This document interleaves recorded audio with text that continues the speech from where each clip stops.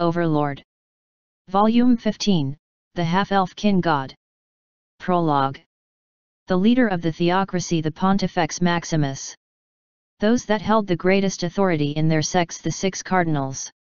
The heads of the judiciary, the legislature, and the executive branch. The director of the research institute responsible for magic research and development. The commander-in-chief, also known as the Grand Marshal. Gathered here were the 12 members that made up the executive body of the theocracy. This was where those with the highest authority in the theocracy congregated, where they set out the general roadmap for the country. It was neither spacious nor opulent, and none of those in attendance were without a somber expression.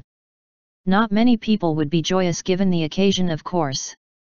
The assembly was composed of people who would consider each other comrades, and they were familiar enough with one another to allow for some occasional humor. That is to say, the mood among them was once a lot more light-hearted, but not at this time. The air in the room felt as though it had frozen solid. The Sorceress Kingdom has begun their invasion of the kingdom, or perhaps it would be more accurate to say that it had started long before now. The Sorceress Kingdom is truly terrifying. The kingdom never had an inkling of their plans for an entire month. They have suppressed the Windflower and Clear Water scriptures, which had served as our eyes and ears. Had it not been for the Thousand Leagues astrologer, we might have discovered it even later. It is fair to conclude that the kingdom's fate is sealed. We don't have much time on our hands, so we should start recruiting adventurers as soon as possible. We've already begun recruiting in earnest, replied the Cardinal of Earth, Raymond Zargloranson. Isn't it a waste to just allow the Sorceress Kingdom to plunder that country's magic items? Can't we get our hands on them somehow? Especially the treasures of the kingdom. The Amulet of Immortality, Guardian Armor, Gauntlets of Vitality, and, the research director said as he counted up with his fingers as if to emphasize the importance of the last item, Razor Edge. No, there's nothing we can do about that. The number of people we can deploy is limited. Even our own people within the kingdom will not be able to make it out alive. The Sorceress Kingdom will be at our doorsteps soon. Ever since that warrior captain died in battle, his replacement, the one called Donglo, is the one with the items now, right? The Grand Marshal asked, to which the research director answered, Brain, correct? Yes, if we could extract him along with those items it would be for the best. He shouldn't be the type to run towards his own death, right? We might anger him at first, but he'll soon be grateful to us. According to our investigation, he's not someone who would do that. The Cardinal of Fire, Berenice Nagua Santini, was one of the only 2 women within the executive body. Your opinion of him is quite high, the other woman, the head of the judiciary, said with a smile. Indeed. We cardinals do evaluate him highly, but we know he's not the type of person to accept our invitation. That's why we gave the order not to contact him. So he's the same as that warrior captain. Well, we fundamentally cannot understand the thoughts of people who don't look at the bigger picture and allow themselves to be controlled by such irrational emotions.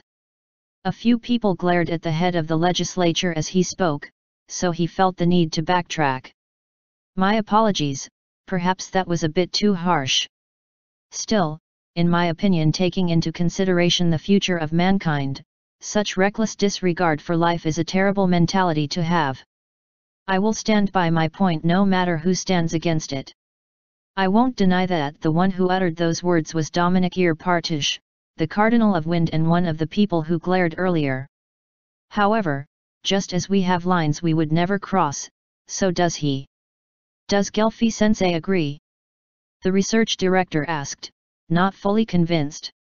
Jindendelin Gelfi, the Cardinal of Water, an elderly man whose appearance was akin to that of a dried log, nodded in confirmation. I shall not ask further on this matter then. While I'm glad so many talents have come to join our nation, what is their condition? Many adventurer teams were already on their way to the theocracy.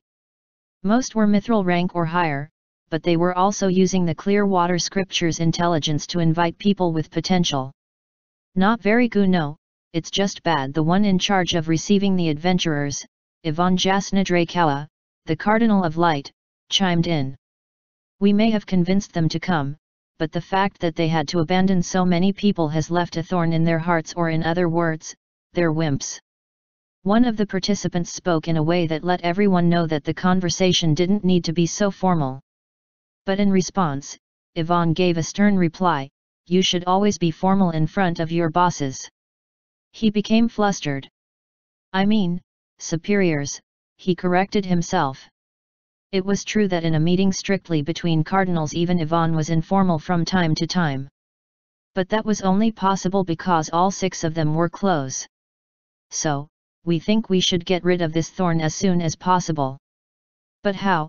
the head of the judiciary asked. Raymond replied, "Well, if the thorn set in because they couldn't save people, then it can be healed by saving people.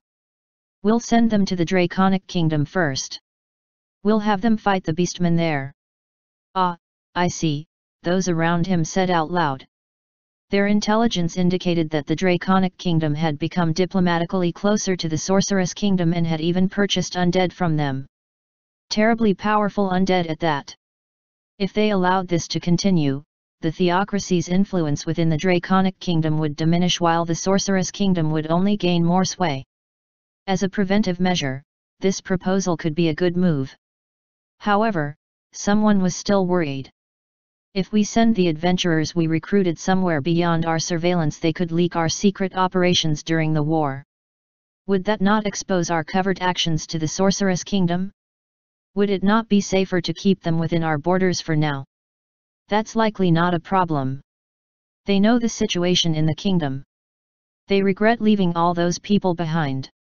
It's unlikely that people like that would ever work with such a cruel nation. Though there is the possibility of them obtaining the information through mind-controlling magic.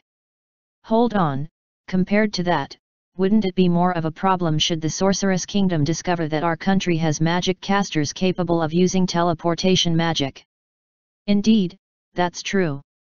We've always pretended to use magic items to teleport people, but some adventurers might have seen through our ruse. Even if we were to impose a gag order on them, there's no way to know where and how information could leak. Maybe we should avoid revealing we have that card in our hand. Jindindelan Gelfi, the Cardinal of Water, coughed a few times before he spoke. Excuse me. While I understand your thought process, is it not true that revealing our hand to our opponent can make them more cautious about acting recklessly? This move could also work to restrain our opponents. At least that's what I think. I agree with Sensei's idea. The Triart's magic caster is a great example of someone who's capable of teleportation. We don't need to be so nervous. But how many would know about that? What kind of magic is the great magic caster of the Empire capable of is a question that even we don't have a definite answer for, is it not? Someone like that wouldn't care much for intelligence on teleportation magic anyway. All sorts of ideas were suggested. The Pontifex Maximus felt that they would not be able to reach a decision if this continued on, so he decided on a simple vote. And so, it was decided that they would deploy the adventurers to provide support to the Draconic Kingdom. That said, the recruited adventurers were no different from mercenaries in the eyes of the theocracy. They weren't expecting any loyalty out of them. Thus, the leaders of the theocracy gathered here didn't mind even if they chose to stay in the Draconic Kingdom. After all, rescuing them from the kingdom wasn't to strengthen the theocracy, but to avoid the possibility of strong humans dying in vain. If we manage to develop the technique to create spell scrolls of the 5th tier and above, even something like teleportation magic will become easily available. But even though we have worked on it for centuries, nothing came of it, not even the smallest bit of progress. One of the theocracy's secret technologies was the manufacturing method for scrolls up to the 4th tier. This was something the surrounding countries did not have. The theocracy possesses many other secret technologies such as this. After all, they've been developing them for hundreds of years, all to protect humanity from the races surpassing them. For example, they also succeeded in creating the potion known as God's Blood. However, its cost-effectiveness was terrible, so research continued to this day. Still, why would the Sorcerer King order such massacres? Even if supplies en route to the Holy Kingdom were robbed, this was still an overreaction. What does the military make of it? The first reason is for it to act as a show of strength. The Grand Marshal raised one finger. Multiple heads nodded in agreement. Second, the Sorcerer King is an undead after all. There's a deep-seated hatred for the living in him, and he is controlled by that hatred. Perhaps some may hold that belief, but I disagree. Even if we assume he has been waiting for an opportune time to go to war, if we take into account his previous actions, this incident still feels strange. That's right. Even us from the military believe that line of thought leads to nowhere, said the Grand Marshal with a stern face. But then other voices arose in protest saying things like, then just say that without posturing, or you just wanted to copy Raymond, or you need to consider time and place before you speak. Ahem. And lastly the most probable one, reason number 3 he said as he raised his third finger, to create a natural spawning area for the undead, like the Katsab Plains. That is possible, someone murmured. The slain theocracy was a country that boasted an abundance of divine magic casters, so the highest echelon in attendance fully understood what the Grand Marshal meant. The Sorcerer King's plan was to probably expand that unholy land endlessly and then absorb any undead that spawned there into his kingdom. Such a thing was normally impossible, but the Sorcerer King, being an undead himself, was an exception. They had heard that he had assumed control of the Katsab Plains. Perhaps he had obtained something from there that would prompt him to do something like this. If that's the case, we can anticipate their next move. Why are you so certain of that? He created those unholy lands to serve as a buffer between him and the Council State. That way, the unholy lands will help protect his country from the Council State, then he'll be able to turn his attention towards the theocracy. Hey! The room fell into silence. All members present compared the Sorceress Kingdom to their own country, especially in terms of military power. Everyone bore pained expressions. No one could maintain composure. The reaction was understandable, as they were reminded of the intel they had received regarding the Sorceress Kingdom during their last meeting. The Sorceress Kingdom's battle against the kingdom on the Katsab Plains displayed its undeniably overwhelming and malevolent power. The Sorceress Kingdom was extremely tricky to deal with, even for the trump card of the theocracy, the Black Scripture and its godkin members. Moreover, the true power of the Sorceress Kingdom remained unknown. The more they investigated, the more it felt like staring into a dark, bottomless abyss. No number of troops would be enough. So, we have to form a comprehensive alliance with the Council State. Hey! That's right. Then whenever we're in a pinch, we will be able to receive reinforcements. Everyone smiled sarcastically. Reinforcements powerful enough to save the theocracy would never be sent. That much was plain to see. True cooperation is impossible for states with completely different goals and ideals. Some reinforcement could be expected if an alliance was formed, but there was no way that the Platinum Dragon Lord himself would come to their aid. If either the theocracy or the Council State fell, then the full might of the Sorceress Kingdom would come to bear on the nation not yet affected. To avoid that, the correct move would be full cooperation, to pool their strengths together against the Sorceress Kingdom. However, hypothetically, if the alliance were to invade the Sorceress Kingdom and win, what would happen afterward? Naturally, the two countries would return to seeing each other as potential enemies. They just needed to think a bit about the future and they'd realize it was in their best interests to let the other country's soldiers fall to the Sorceress Kingdom. Plus, if they establish an alliance, people will flow between their nations and that would make the intelligence warfare between them even more intense. Complete and mutual trust was never going to happen, even if an alliance was formed. It was more realistic to think of winning with only the theocracy's troops. And besides, even if war broke out with the Sorceress Kingdom, both parties would avoid total war so they don't destroy each other. If they didn't, the only winner would be the Council State. The ideal situation would be a three-way deadlock, but that would require a more equal power balance. Submitting to the sorceress kingdom would not be a bad thing. We could work behind the scenes for decades or centuries until we make them crumble from the inside. It would also grant us a clearer picture of the sorceress kingdom's internal affairs. The empire became a vassal too, so it isn't completely unfeasible. Also, judging by how the empire was treated, it is not that bad of an option. But if we do that, will we be able to convince our citizens? It would be very difficult. Normal citizens won't ever be convinced. And if we handle it poorly, riots could break out. Just brand them as fools. Oi, that's a bit too extreme. Save that as the last resort.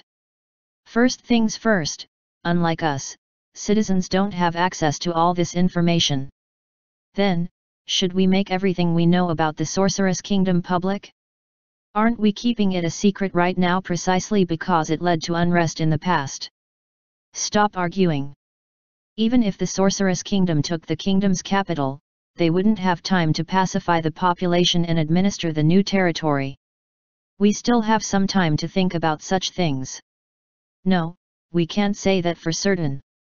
After all, the sorceress kingdom already destroyed multiple cities and villages.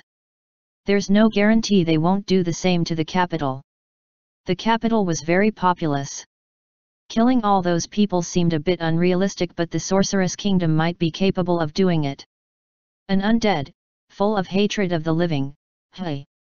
We let our guard down because there was no unnecessary killing at Irantal, didn't we?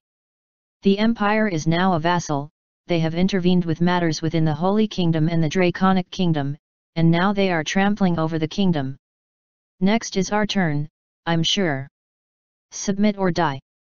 There's nothing more cliched than that, but even so, I'm sure the sorceress kingdom will eventually force us to make that decision.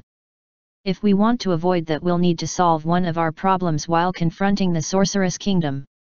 Indeed. We should annihilate that rotten elf as soon as possible.